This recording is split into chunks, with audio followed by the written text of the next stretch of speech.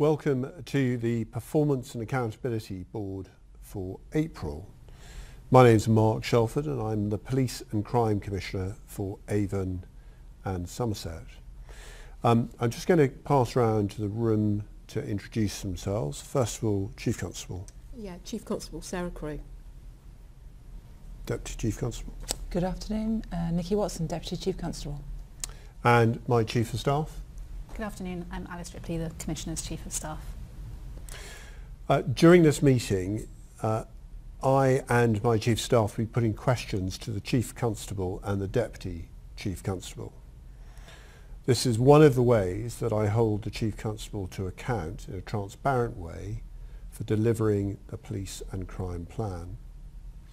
This meeting allows everybody to be able to understand how Avon and Somerset Police are performing. Last month, His Majesty's Inspector of Constabulary and Fire and Rescue Services published their police effectiveness, efficiency and legitimacy inspection for Avon and Somerset Constabulary. This report is probably the single most important assessment that the public see on how the constabulary are performing. This is one of my mechanisms that I can use to hold the Chief Constable to account. With that in mind, the findings of this report will be one of our one and only item agenda today. Forces are no longer given an overall grade. Instead, we are given grades for the different aspects of the police service. So, Chief Constable, please can you tell me what the overall grades were for Avon and Somerset? Okay, of course, but first I think it might be helpful to say a bit about the inspection and the grading criteria that's used in it so people understand what those grades mean. So our inspection process took place between April and October 2022, so the 6-month period. During that time, the Inspectorate came in, they visited several stations, departments, they reviewed documents, they reviewed case files, they attended meetings, they conducted surveys, and critically they spoke to a variety of officers and staff and some members of the public as well. And as a result of that, they gave gradings over 9 areas. The gradings they give are outstanding, which means substantially exceeds the characteristics of good performance. Good, which demonstrates substantially all the characteristics of good. Adequate, the force demonstrates some of the characteristics of good, but there are areas of improvement. Requires improvement where there are few indications of good, but there are a substantial number of areas where the force needs to make improvement. And the final grading is inadequate, where the inspectors have concerns and make recommendations themselves on what needs to be done. So our gradings were outstanding for the way we engage with the public, treating them with dignity and respect. We received a good grading in 2 areas, that was workforce planning and strategic planning, our use of resources. We were rated as adequate in 2 other areas, preventing crime and antisocial behaviour and protecting vulnerable people. And we were identified as requiring improvement in 4 areas: crime data integrity, responding to the public, investigating crime, and managing offenders and suspects. We didn't receive any inadequate gradings. Chief Constable, I'm really pleased with the outstanding grade for engaging with and treating the public with fairness and respect, and I want you to pass that on to all of the wider police family that helped make that happen. This is really important for the legitimacy and it helps the public feel safe. I also welcome the good grades in developing a positive workplace and good use of resources. However, we are aware that the police will need to make significant savings in the coming years. How will you be able to sustain the performance in these 3 areas? Okay, so as you say, the outstanding and good grades are welcomed. They're a good sign of progress being made, but we do recognise there's a real challenge. to turn the requires improvements to goods and outstandings as well, and to do it in the financial context that you set out. We did have a chance to have a look at a draft report before it was published. That's given us a good head start on the areas we really need to focus down on. We've already created an action plan with named owners, and we've embedded scrutiny and oversight and tracking of that plan into our internal scrutiny and governance processes. So whether that be our corporate management board, our standards and confidence committee, our improvement in learning panel. So we are already acting. But crucially, and looking forward, we're using the insights that we've got, particularly the areas for improvement, to help us shape and sharpen what I call is our 5-year plan. Now that's an improvement plan that we're looking to focus the whole constabulary on, that will take us on a pathway to 2027-28. Now that 5-year trajectory allows us to plan for investment as well as make savings. We've made and identified a sizable number of where those savings can be found, and that's given us some breathing space to be able to look at where we need to invest. And that's critically in those places that require improvement, where investment's going to make a difference.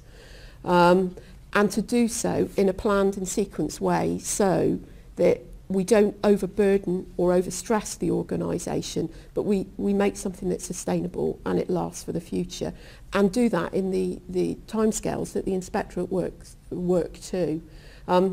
We're also engaging nationally with the College of Policing. It's setting up a new improvement programme which brings in the college, the National Police Chiefs Council and the expertise there, but also the Inspectorate and some other partners to look at best practice and to help forces where they've got areas to improve and they can learn from others. So we're engaged in that work as well.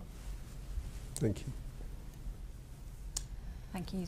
So moving on to the areas that require improvement specifically, we've talked previously about the success of Project Bluestone and how it's helping transform the response to rape and serious sexual offences.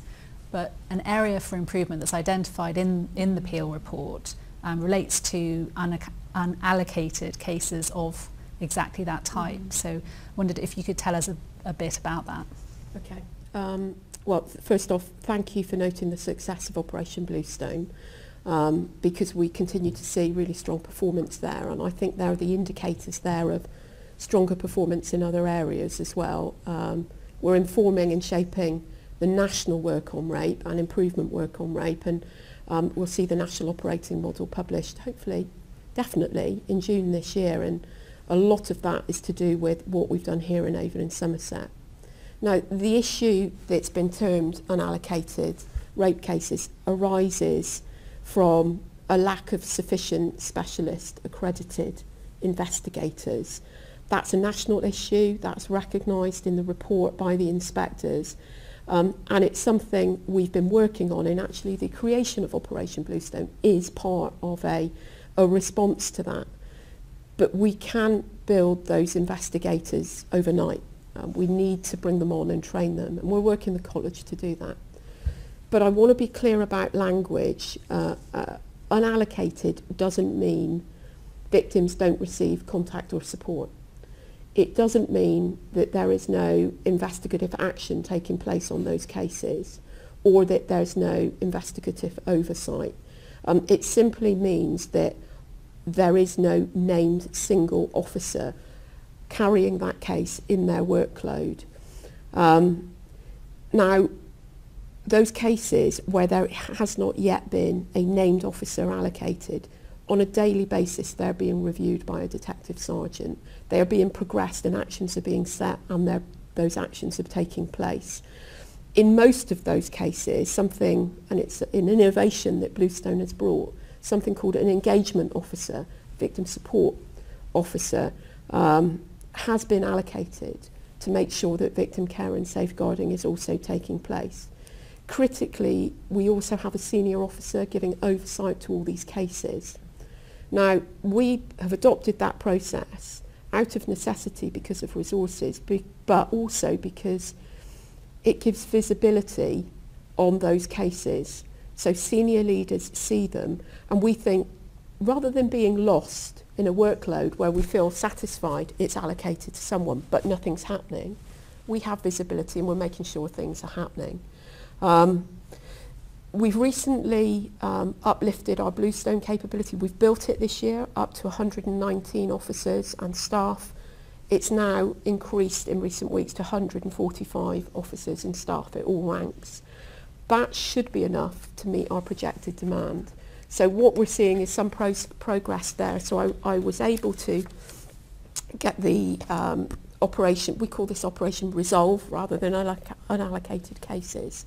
As of the 5th of April, the number of cases in that group were, with that extra supervision, was 31.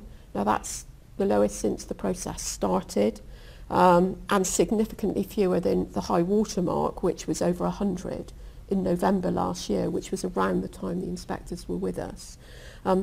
As of the coming week, we don't think that Operation Resolve is going to be needed anymore. We will move back to managing the cases in the normal way, albeit we will be maintaining that extra vigilance and visibility and leadership oversight on all of those cases.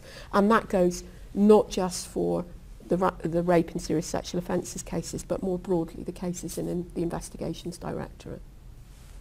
Chief Counsellor, if I may just follow up on that.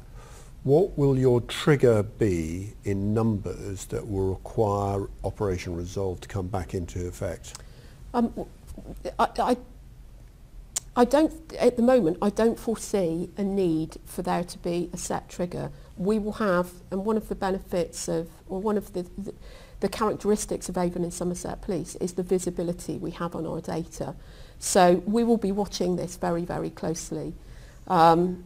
As part of our uplift of officers, rebuilding our investigations function has been key. We've, I'm pleased to say, now reached a position where we have all the investigators we think we need for the future. They're not all yet specialist investigators. They're not all ready to take on caseloads, but I don't see us as going back. I see us as building forward. So we will monitor it closely. If we need to intervene, we will, but we haven't set a trigger because we're not anticipating we need one at the moment. Okay. I'd now like to turn to another area that was graded as requiring improvement. This is about recording data about crime, and this is a conversation that I had a number of times with the Deputy Chief Constable in the build-up to the inspection. This report shows that you are recording currently 91.4% of crimes. It's estimated that you did not record a total of 13,000 crimes in 1 year. On the face of it, this is shocking. Please can you explain these figures, and what assurance can you give me that victims, those 13,000, are not being ignored? Okay. Well, first of all, I'd say that crime recording is a very technical business, so we absolutely welcome the independent insight that His Majesty's Inspectorate of Constabulary brought to the force, and we recognise that we need to improve. And I'm delighted to say that the improvement work is well underway as we speak.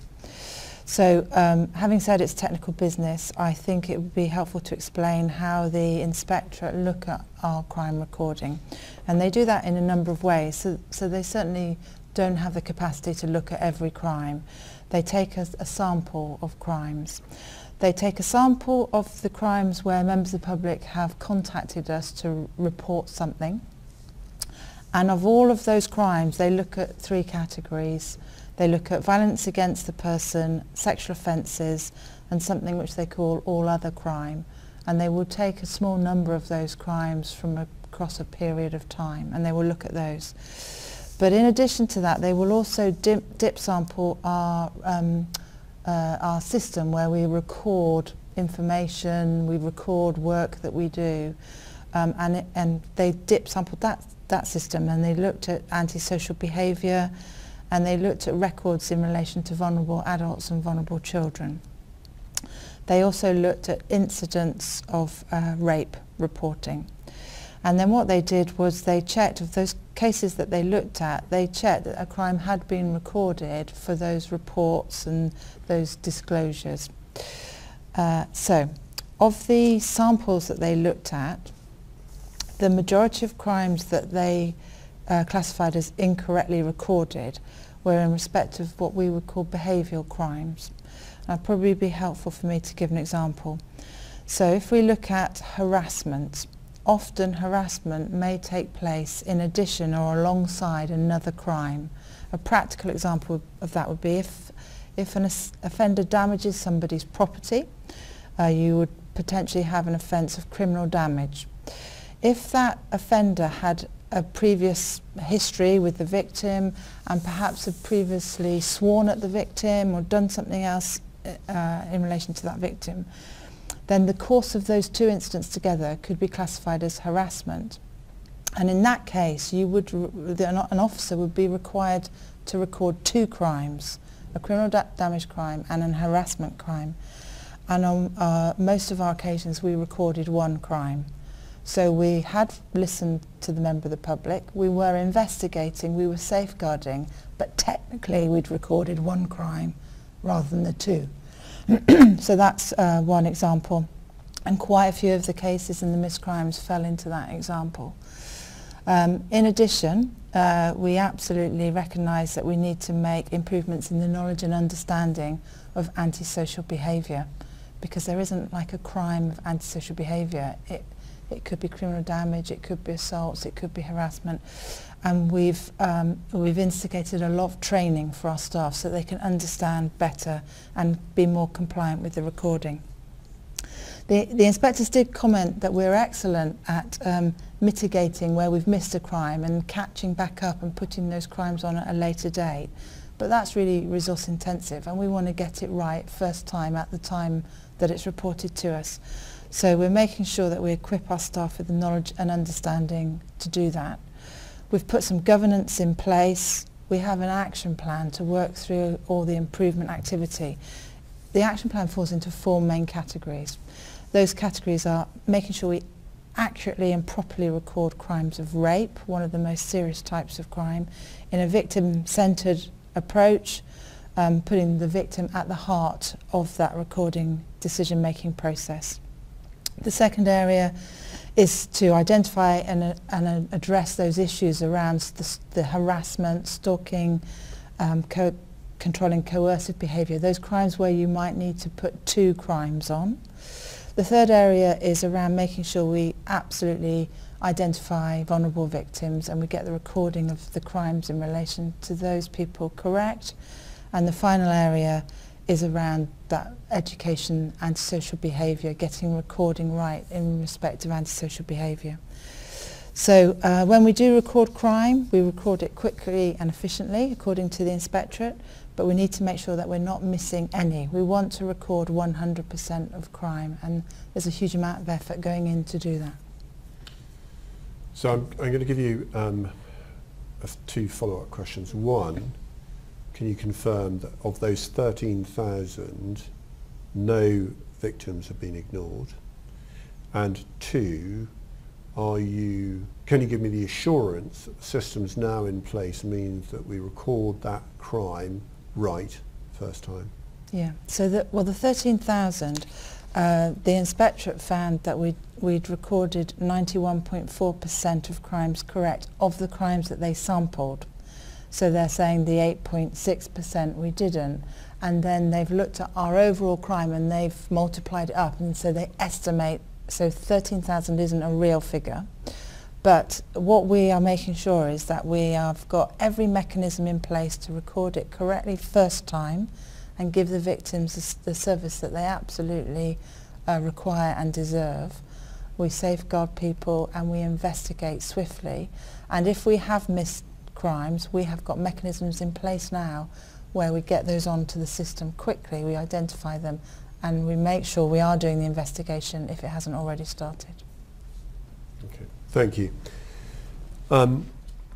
Moving on, Chief Constable, as you know, my number one priority is preventing crime. A key way that the police can prevent crime is by managing offenders well. However, this was graded as requiring improvement. The report finds that you had overdue visits and assessments related to registered sex offenders. Can these backlogs be allowed, by having this backlog,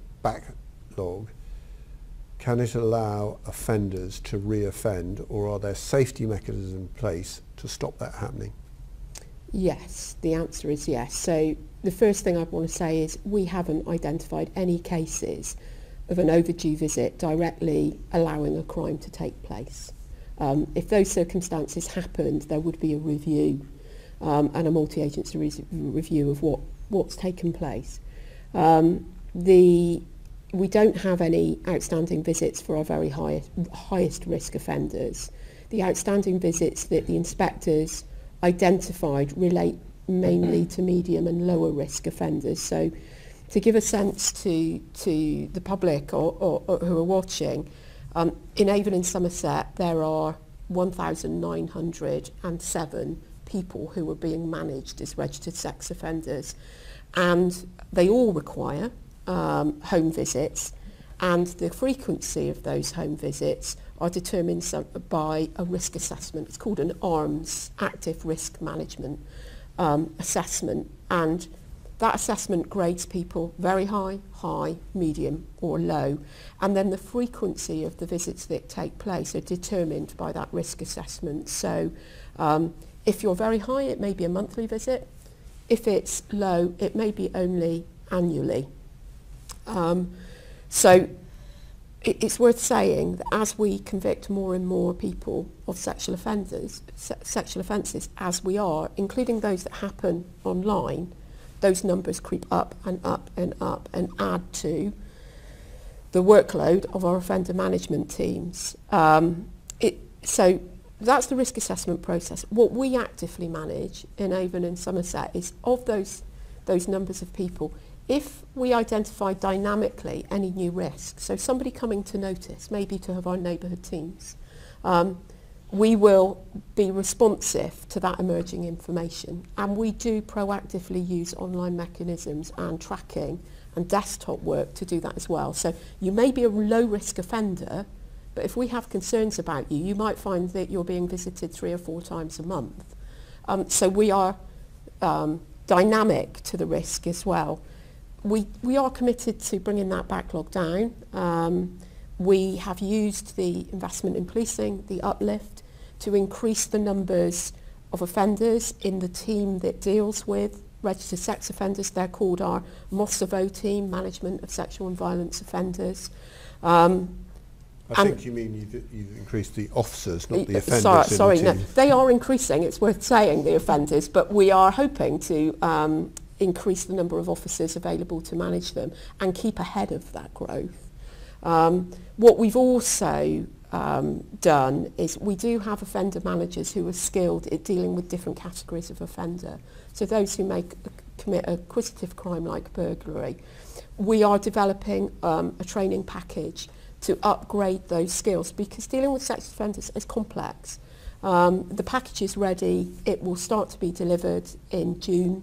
That will increase our cohort of offender managers to be able to manage and get down and reduce our ongoing backlog of visits to those lower risk offenders. I'm conscious of time, so if the next answer could be as succinct as possible. Responding to the public also requires improvement. Can you tell me some of the key things you're doing to improve this? So I'm going to answer. I know how important it is that when the public call us, they need us to deal with whatever it is they're reporting. And absolutely it's fourth priority of ours to attend and respond within certain time frames, and we monitor that on a monthly basis, both the Chief Constable and myself. So I'll talk about probably 4 areas where we're doing some improvement work. The first is our immediate response timeliness. So we're stable in this area, but we need to make sure that we give our frontline officers the skills to be able to respond quickly. For example, driving courses. We have a very new and inexperienced workforce because we've been growing over the last few years. We need to train officers to have these skills. The second area I would talk about is, although we're excellent at answering a 999 call and best in the country, our 101 abandonment rate is not where we want it to be, and it needs to reduce. Part of the reasons for that is resourcing of our call centre, and we're working hard to recruit. The pandemic has seen some changes in recruiting patterns and ways of working. That's caused some challenges for us, but we're being innovative and we're trying to attract the right sort of people to come and work with us to answer the calls so that we can dispatch officers very quickly. The third area that I want to talk about was what we call right care, right person. It's an initiative that's been piloted around the country. I think it might surprise some of the public to know that actually only 27% of the demand coming into Avon and Somerset Police is as a result of crime or antisocial behaviour. Many of the things that we deal with, our routine calls, are perhaps not regarded as core police business, and we want to work with partners and make sure those calls go to the right agency at the right time, and that will I think, free up some time for us. And then the fourth area is technology, making sure that we make the best use of technology. We're using a customer relation management tool to make sure that we very rapidly identify repeat and vulnerable callers so that we can give them the best service. So in a nutshell, we're trying really hard to prioritise the resources in the very best way so that we use them to maximum effect and respond to the public as quickly as possible. Thank you. Nice. Thank you. The last area that requires the last area that's assessed as requiring improvement is investigating crime. So could you say a bit about how you're going to address that? Yeah, no, I'd like to talk probably through three main areas. So we want to improve the capacity and the capability of how we investigate crime. So firstly, we're uplifting our accredited detectives. We did have 130. We're doing a huge uplift to 390, and that they will all be, well, many of them are in place at the moment, but they obviously go through a programme of being accredited and trained. So we will reach that 390 accredited by March 2025. We're, in addition to the additional numbers of detectives, we're strengthening the CID culture and leadership so we can deliver the very best service. We've realigned some of the leadership structure to improve and strengthen that chain of command and the governance and the accountability for investigative standards. And we've talked previously about the learning from Operation Bluestone and the investigation of rape. We're embedding that learning and then transferring it across to other crime types force-wide. The second area that we're working on is to improve the quality of our investigations. We've established an investigative standards board, which is chaired by one of our assistant chief constables. The purpose of that is to consistently deliver good quality victim-centred investigations, which start from the point that a victim contacts us to perhaps the point the case reaches court, if that's where that case is going. The actions for that board are grouped into three main areas, which I would categorise as more, better and faster. So more positive outcomes for victims, particularly around the high harm crime types, securing those convictions that impact and cause the most harm to victims. Better is about better engagement with victims, better case file quality, so that the Crown prosecution have a good case to take to the courts. And faster is about faster being perpetrator focused, making faster arrests, resolving cases more quickly so that we can better safeguard victims. And then the third area, we've just completed a review of our criminal justice functions, making sure, because we are just part of the criminal justice process, so we work very closely with partners, but we need to be absolutely efficient and effective in our part of that process so that we can then hand on to other partners for swifter justice. Thank you, Chief Constable and Deputy Chief Constable, for answering our questions. Unsurprisingly, I'll be keeping a close eye on this. And on behalf of the public, I want you to sustain those 3 areas of outstanding or good. And I want to see improvement in those other 6 areas which are adequate or needs improvement. We will report back to you at future performance and accountability boards. The next meeting is on the 9th of May at 1400. And until next time, stay safe.